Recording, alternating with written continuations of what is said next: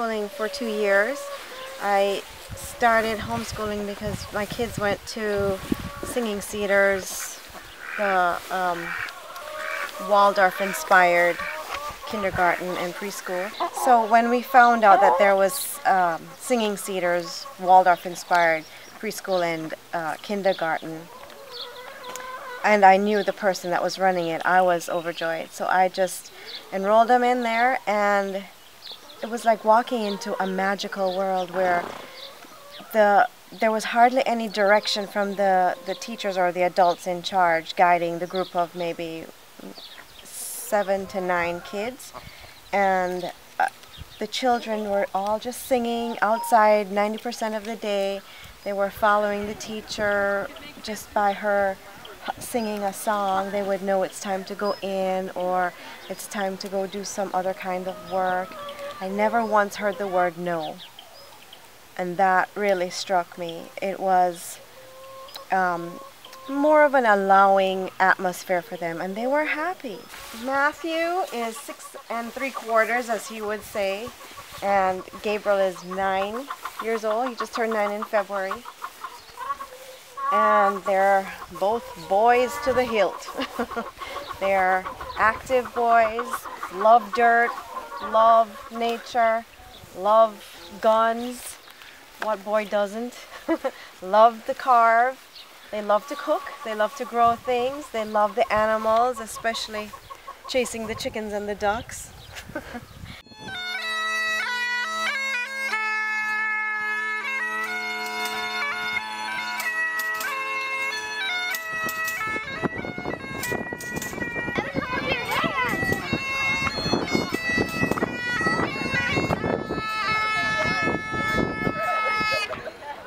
Hi, my name is Howard Osborne, and I live here in Fairfield, and I've been living here for just about 30 years.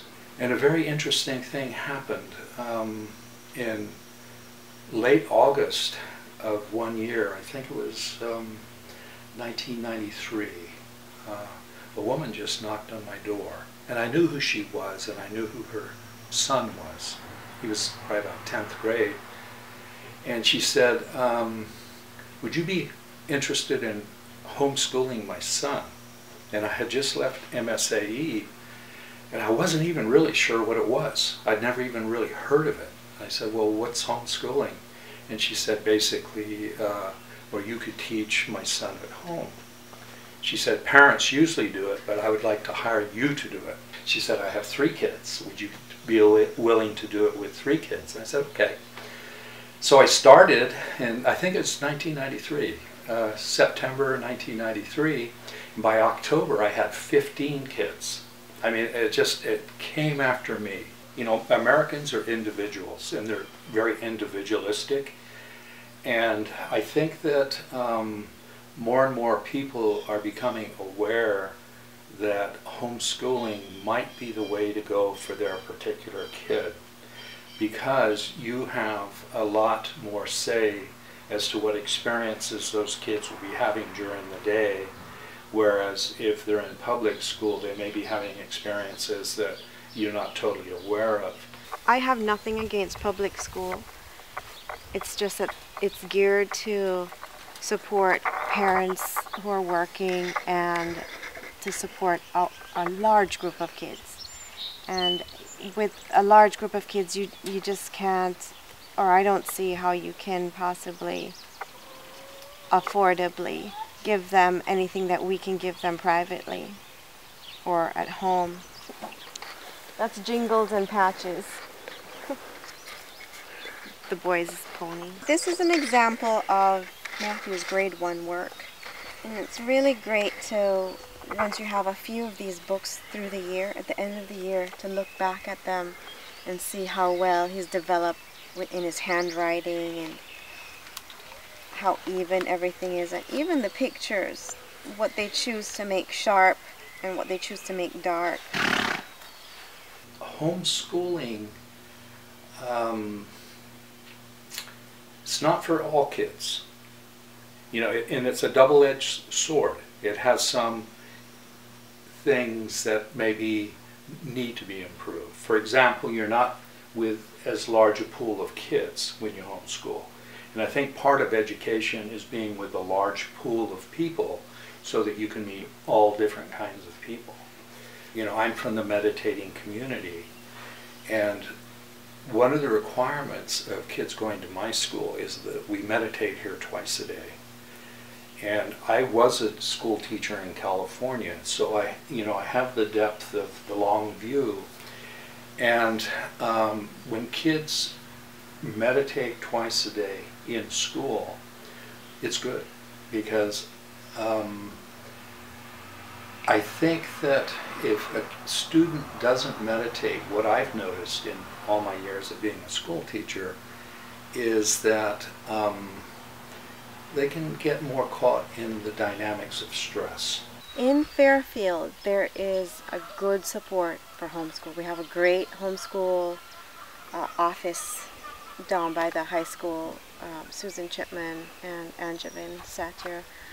And while they plug the generic materials, they give us the books. I mean, I go home with a huge box full of heavy books every year, which just gather dust on our shelves, because the boys much prefer to do this than to look at a printed book, black and white printed book, and try to figure out math sums.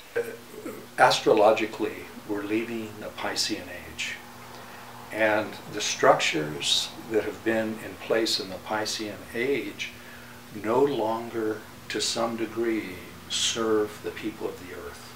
We're going into the age of Aquarius, which is the age of enlightenment, we'll say, which there's a higher vibration on the earth, okay? And a lot of these kids who have been born now since the 80s and so on and so forth, they're vibrating at a higher level. And a lot of the old institutions that have been in place for 2,000 years no longer serve the youth that are coming onto the planet.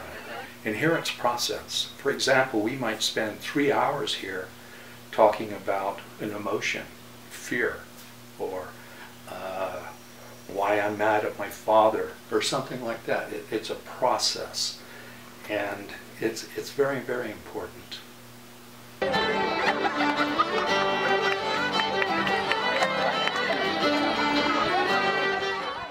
The public schools are full of extremely good teachers, extremely good teachers, but often, especially in middle school and high school, they have 30 kids, and then for an hour, then another 30 kids.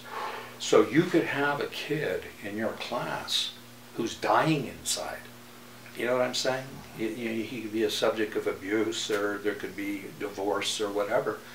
And yeah, the teachers can ferret it out, but if a teacher's interfacing with, let's say, 100+ students a day, it's difficult.